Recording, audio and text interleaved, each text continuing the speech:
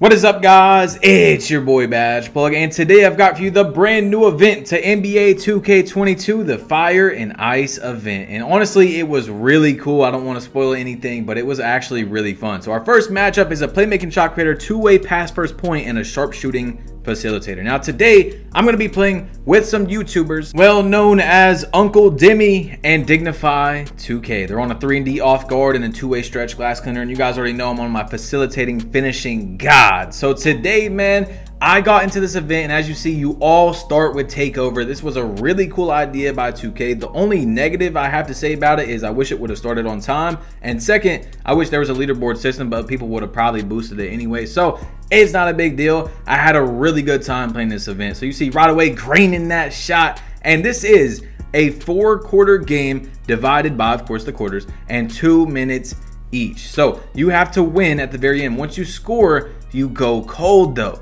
which is really interesting. And there's a 48-second cooldown until you get takeover again. Like, no matter what you do, you don't get takeover again until that 48 seconds is up. So I'm gonna dot Dignify, and he's gonna green that thing. I don't know why Mans was sitting in the paint, but guys, drop a like on this video, man. If you want to see me playing more events, I'll play every event that 2K has for the rest of the year, because there is some cool ones coming up as well. And I'm so glad 2K finally did something with the events. That's what we've been talking about. They did the Sour Patch on Next Gen. Now they've got the Fire and Ice on here. Keep it up. That's what we want to see. And you see Uncle Demi is spraying in that corner contested. That's his body out here. So you guys might be wondering, are we doing a glitch to play with a squad? No, all you have to do is go to deck 4, and it's right next to the barbershop. You'll see a little thing, a little sign that says Fire and Ice. That's where you can go in with a squad. Now, if you want to play with random players, if you don't have a team, you just go to deck 15 and 16, and there's a guy with like a green exclamation mark where you can just talk to him and he'll put you in the event. So Dignify was standing out of bounds right there. And it's all good though, because we've got a 9-0 start. Steal off the inbound, gets it back, pulls up. It was contested. That would have been a really nice clip. I'm not going to lie. It would have looked really good. But honestly, this was the best event that 2K has done this entire year by far. Great idea, innovation. That's what we like to see. You know, switching things up. I was actually smiling, bro, while playing the game. It was great, but there is no way to actually win the event. I'm pretty sure it's all participation rewards. And you see, I'm just smacking a bad shot. Like, that wasn't even a good shot. And honestly, that's sharpshooting takeover, but it still probably shouldn't have went in, right? But anyway, from reading it, it doesn't seem like there's an actual like reward that you get for playing a certain amount of games. I was told that it's probably like Dime Time, where it's a community goal event. So you should just have to play one game and be able to get all the rewards. You see right there, they're tipping it. I'm throwing it to Demi. I'm like, Demi, shoot the ball. What are you doing, Demi? But it's okay. It's still our ball. And as you see, there's 4 seconds left on the clock.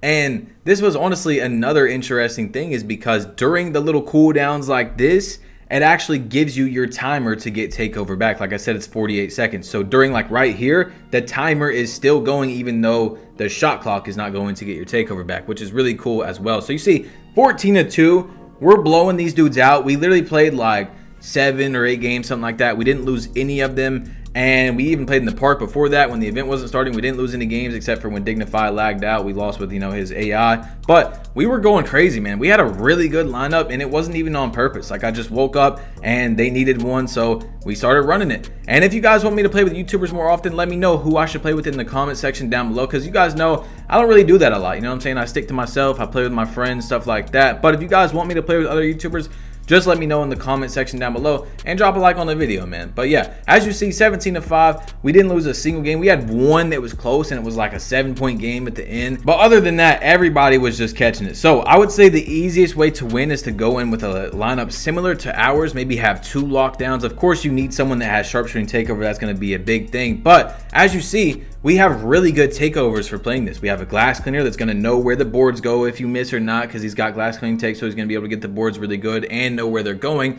Sharpshooting takeover, so of course, you know, we're able to get more points up on the board. And then lock take, someone that's going to be able to guard the ball. And I promise you, none of this was on purpose. It just came out like that. The only other thing I would do maybe is like 2 locks, so that someone's always got lockdown takeover, you know, like I said, because when you score, you go cold. So it's really up to you guys. But I would say that's probably one of the best lineups, is either 2 locks or like how we're running it right now. So 22-10, there's 45 seconds left on the clock. and they've got sharpshooting takeover, but he's going to throw it over to the corner. I'm there. Silver clamps, 5 defensive badges, setting up a Stevie for Dignify. He grabs it. I'm going to go down. Oh, step back, kick it to Dignify. Green when he's cold. That's what we like to see, man. Honestly, Dignify and Uncle Demi, I knew they were good players on the game, but they were shooting extremely good even when they were cold without like necessarily a sharpshooting build. They both got Hall of Fame shooting badges, but they only have like 75 3-pointers or something around that area. So you see I'm clamping him up. No, sir. Great defense. Almost getting the steal once again. And honestly, the background is really cool. As you see in the back, the skies like Northern Lights from the intro, and there's like a volcano if you guys actually play it yourself. I didn't want to show the whole entire intro though. It's like 45 seconds long. So you're playing in like some Antarctica type area with a lava volcano in the back, as you guys see right there. It's pretty crazy, man. This is a W event. Of course, like I said, the only negatives is that it didn't start at 12. It didn't actually start till like 2:30, which is pretty annoying, and that'll be in the news video. But other than that, man, it was good. It honestly ran smoothly the whole time. We had no lag outs and everything like that. It was good. So 3 seconds left, trying to get Dignify a bucket. Look at this man. Oh, off one leg, and he misses the shot. That would have been such a nasty clip. But we finished the half not missing a single shot. And that's what we like to do, man. I think, honestly, my build is the best guard build for this. Of course, you can sit there and left, right through screens. But besides that, they have to guard you. As you see, this court is gigantic. Stepping back, greening on him. Yes, sir. We have Hall of Fame finishing badges, so you have to pick up. You have to want to try and chase me down, or I'm going to go down there and cradle dunk. But if you play too much, I'm going to snatch back and shoot the 3 with my sharpshooting takeover. So that's why I think this build could be definitely the best for this event, even with this court being gigantic. That's another bonus, I think. So you see me dotting Demi, and he greens the shot. That's what I'm talking about. Love it. That's how you play basketball, and we were playing really good. This was our first times ever playing together. We had great chemistry, and it's 31-14.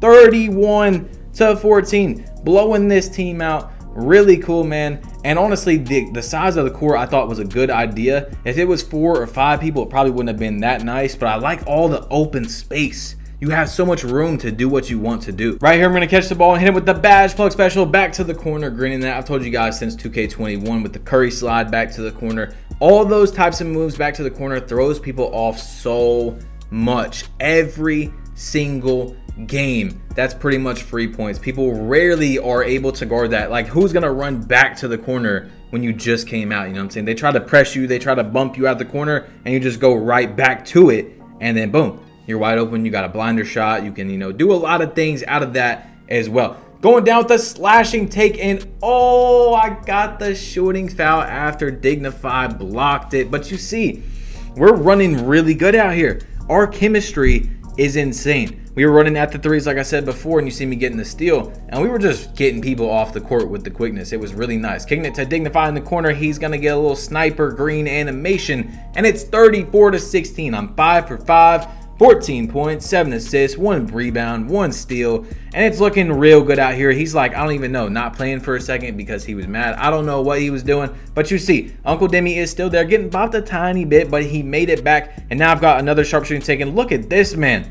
Who is this? Is that Ticino on a burner? I have no idea, but we got 23 seconds left on the clock, and it's time to go down and score. So another thing that you guys could do is put on hyperdrive, because it takes a lot to run down there. You see me just beautiful move on 2 defenders. But yeah, throw on hyperdrive because it makes your dribble moves up the court faster, and it takes a minute to get up that court. So if you have on hyperdrive, you can just behind the back like 3-4 times, and you're all the way up the court a lot faster, which I noticed helped out a lot, because in this game they also have like a little thing in the algorithm where it's not like for sure 100%, but at a certain point in the shot clock, when you dribble too much, you're actually not able to make the shot anymore. They even said that in the new patch, that they buffed that pretty much. So even with a Zen, like you're the best player in the world, if you've dribbled too much, if the algorithm says, hey, 2K goes and they go, you have dribbled too much, you cannot make the shot. So another good thing is to have hyperdrive, so you get up the court faster and you can do the moves you want to do to be able to score. So you see,